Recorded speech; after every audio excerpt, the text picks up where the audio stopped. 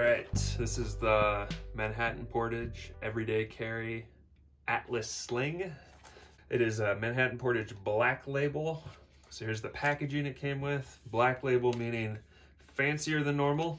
So in this case, it's the materials used. It's a 1000D Cordura, so there's a little bit of packaging to tell you about that.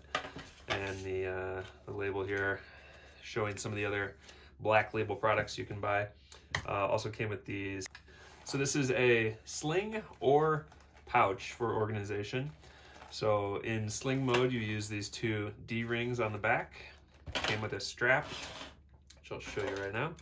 Here's that strap. So it's got a quick release button, so you can put it on across your body quickly. Take it on, take it off. It's got a D-ring here, so you can quickly adjust it, change the size of it. Narrow strap, it says about an inch strap. If you watch the video and you notice the strap hanging down quite a bit, the gentleman that was wearing the bag, there is this little keeper built into the strap, so that once you do get the length that you want it, you can tuck this cord, the strap into that little keeper, and it won't have that big dangle problem going on. And then these are pretty standard clips to clip it on. I also liked that with these D-rings, if you wanted to attach a carabiner to this bag, you could do that. So if you wanted to use this on a flight as a bag to hold some things for you on the seat in front of you, you could do that, which is pretty cool. And for same reason, I like that the bag has two zippers. So if you're using it vertically like a pouch, and you want to just open the top of the bag because you have two zippers, you can do that. But if you're wearing it and it comes across your body and you want to have the zippers on this side so that you can just open it here and quickly get into the bag, you can do that.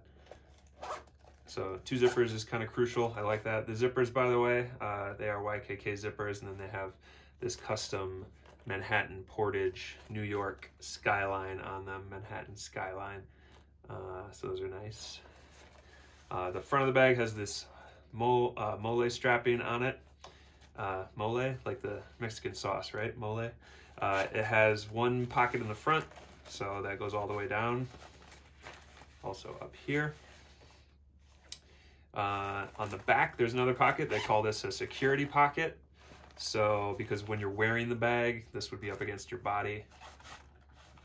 Phone fits in there really nicely, or a wallet, nice big pocket. And then on the inside, here's all your crazy organization. Got your Manhattan Portage red fabric. Let me show you the pockets on here quickly. So this is one big pocket along the back. And then you have the elastic webbing here. Different sizes, 4 along the middle, and then 2 larger ones. There are two larger ones with 3 each, 2 even bigger ones here. There's another piece of webbing in the middle here, so if you want to put a pen in the middle of the bag, you can do that. 4 webs there, elastic webbing there, little baby pocket here, another long pocket along the entire length of the bag, and that is not the same as this one, so there's this piece of red fabric in between those 2 pockets, so those are both pockets that go the full length of that bag. Just one big open pocket, no organization inside any of these pockets, just some nice big pockets. So the fabric feels great, nice chunky 1000D Cordura. The inside red I think is pretty cool. I like the idea of this bag, mostly as a cord pouch for me, but also I've been known to rock a sling, so I thought I could potentially use it that way as well. Every once in a while I'll take this Topo design fanny pack, hip pack, wear it like a sling with my camera, little camera cube in there. So this would be, for days when I don't need my camera smaller, just to throw, maybe my wallet, my keys, my phone, if I want to empty out my pockets and just have the bag. So yeah, I thought that was a nice idea. So I'm gonna load this thing out and show you how I've been testing it out using it. So the main way I'm planning to use this bag is to hold all my cords and my charging items that I travel with. So for work, I travel quite a bit, and I'm a big Apple guy, so I got my iPhone chargers, MacBook Air charger, Apple Watch, and then some charging bricks. So let me load this out quickly, and I'll speed this up, and then we'll talk about it.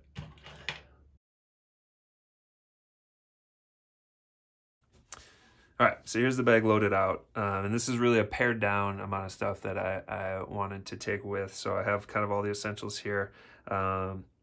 USB-C to Lightning, USB-A to Lightning, Apple Watch charger, multiple charger ends here, so a little multi-cable, the 18-watt iPhone charger that comes with the new iPhone 11 Pro. So this is a USB-C charger, 18-watt. The ones previous to this are 5-watt chargers, so this actually charges the phone much quicker, which is great, USB-C. And then this is a USB-C to USB-C cable. And one of the main things I wanted to try to do with this pouch was carry all the essential cords I need and this Anker power bank. So the great thing with the new Apple laptops is you can use a power bank like this to charge them because they charge over USB-C now.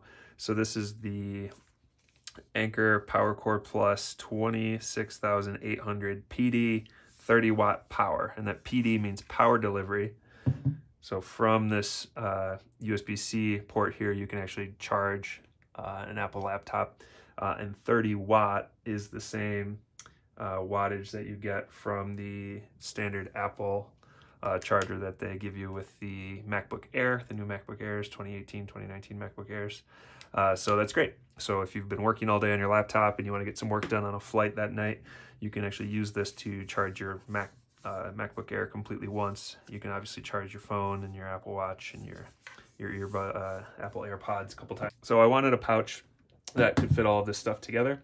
The pouch, the dimensions on the pouch are 8 inches by 5 inches by 1.5 inches deep. So 1.5 inches is a little bit narrower than a lot of the other pouches that I was comparing to this pouch, but I like that. It's a nice bag. It's made out of nice materials. I wanted this to be, you know, as tight as possible to fit everything that I needed. And I figured, you know, it's a well-made bag by some smart people. It's probably been engineered well to actually, you know, fit a good amount of stuff. So I wanted to give it a shot. The Anker PowerCore is just under 1 inch, so it's pretty thick. And it fits. It's, you know, it's 7 inches. So the bag is 8 inches. This is 7 inches. So I can fit this into any of these pockets. It fits well in the zipper pouch on the side here. A little bit of a tight fit, but fits right in there. It fits on the outside pocket as well.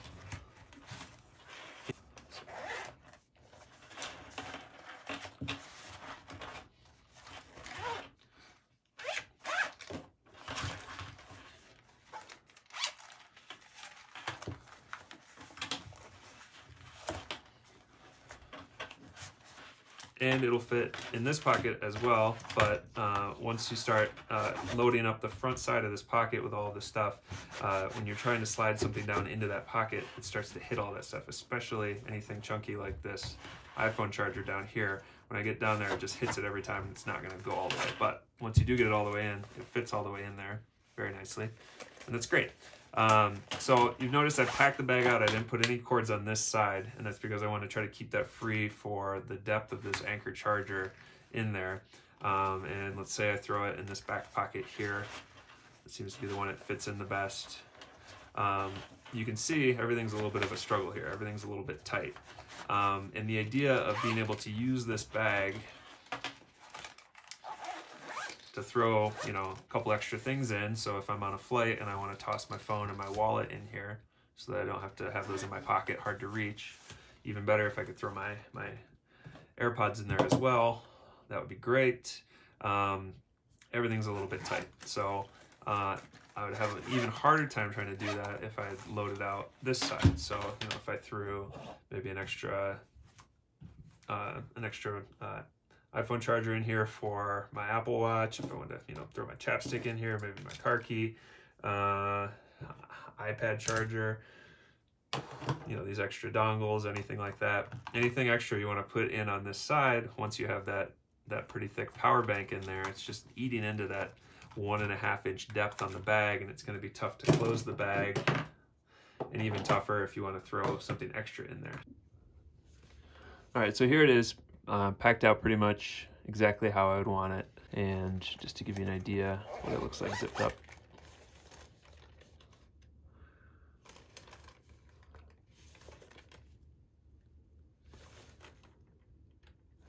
And then the experience of using it would be, hey, you know, I want to throw something extra in this pocket here. You can fit stuff in there, but it's just everything feels very tight. So here goes my wallet. I can get it in there, but I can't. There's no way I'm going to zip this thing up. Love this wallet. It's cards there, money, field notes book. Another pouch on the back so you can slip extra stuff in there. 1-star leather, check it out, pretty great. Had this wallet for like 3 or 4 years now. Let's take something a little bit smaller. Field notes book, sure that fits in there, but again, when I get down to the bottom, I'm really having to jam it to get it around the corner here past that power bank. Same with the front pocket. You're mostly just gonna be able to fit flat things in here. Can barely. Don't even know if I can get this in there.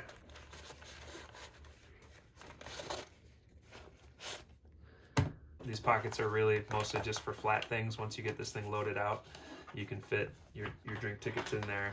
You can maybe, you know, slide your Denver Public Library card in. But these, I think maybe one of the problems is the material is just this really great beefy, thick material, but it really eats into all that extra depth that you'd want. These seams where they've sewed them, everything is just kind of eating into all that extra space you would want. And there's just not a lot of space to begin with, which again, as advertised, one of the as advertised parts though, they did, you know, show an image of a MacBook charger and a MacBook cable, which I don't have one here, but here's another USB-C cable tucked into the side of this bag. Yeah, you can do that, totally. But at that point, if you're, you know, wearing this as a sling or, you know, using it, there's no space for anything extra in here, which is kind of what I wanted, to have a little bit of extra space that if something needs to come out of my pocket and I want to toss it in here quickly, I could do that. But unfortunately, I don't think it's set up well to do that. Yeah, so I don't know, I'm thinking the same thing. If I was using this as a sling, and say I had it packed out this way and I want to throw my phone in here, where am I going to put my phone? I guess I could just drop it in the middle here, but I got all these cords with their metal ends sticking out. Using my phone to record this, so here's something you may not have seen in a while. My iPod here. Not a lot of extra space in there. Yep, fits in there, but again, zipping it up, I'm going to feel like I'm crunching down on my phone. Can I get it in here? Yeah. But again, it's not wanting to go all the way down to the bottom because of the other cords and things that are in there preventing it. Throw it in the back. Yes, it's probably the best pocket for that. But again, everything feels a little bit like a challenge. Like it's not, things aren't just slipping in nicely. So yeah, probably the main problem is this power bank is just a little bit too big for this purpose. The idea here, these well-made bags, I have a couple really nice bags, expensive bags that, you know, you look at them and you think, that's not a very big bag. I'm not gonna be able to fit very much in there, but they just have this, what I call kind of magic pocket to them. So one quick example of that is this little Topo pouch. It's not really a bag, but it's this little pouch. Has no depth at all, right? It's just really simple little bag. I've got, you know, some business cards and credit, some extra cash in case I lose my wallet, credit cards, cash, so I don't get stranded somewhere. I've got some change in here in case I, with my rental car, end up at a parking meter that only takes quarters. That all fits in here easily. There's like no depth again to this bag, but this pouch, but those all fit in there. If I wanted to throw in some extra stuff, I feel very confident I could fit, you know, pocket knife, my AirPods in here, zip it up, and this thing fits whatever, and there's still tons of space in here. So magic, it's magic. Another really good example of that is my main work bag is this Twsbi briefcase. And you may not love the look of this bag. I don't really love the way it looks either, but my goodness, it's a wonderful bag and it works so well. I got this bag because a colleague of mine showed up with a very similar bag and to a meeting, and he had actually put an entire Epson projector into the main pocket of this bag, along with his laptop, along with all of his other stuff that he needed.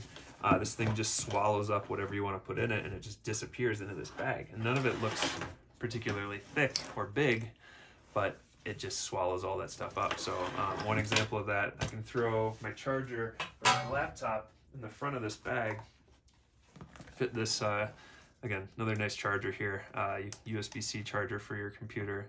This one's 60 watts, so that actually charges your laptop really, really quickly.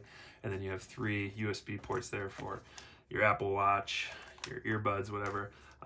You can chuck this whole big mess into this front pocket. It just eats it up and disappears. It's amazing. So I was kind of hoping the same thing with the Manhattan Portage bag, that I would find that, yeah, it's narrow, it's a small bag, but it would just eat up whatever I wanted to throw in it. Unfortunately, I just haven't found that. So I think it's a fantastic bag. It's really well made. I do really like the look. I think it'd be a pretty cool bag to wear as a sling, if you're into that look.